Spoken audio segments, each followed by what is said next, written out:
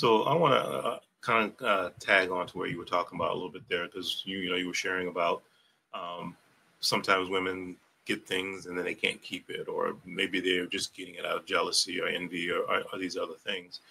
And obviously, a lot of the work that I do from a coaching and guiding people standpoint is to help them figure out what it's actually relevant, what's relevant for them or to them, not so much what Mhm. Sally has or John has or whoever else. What is it that you really want? Because the thing that I see happen most often, and it's men or women, is you'll go after a thing because they have it or you see it somewhere else.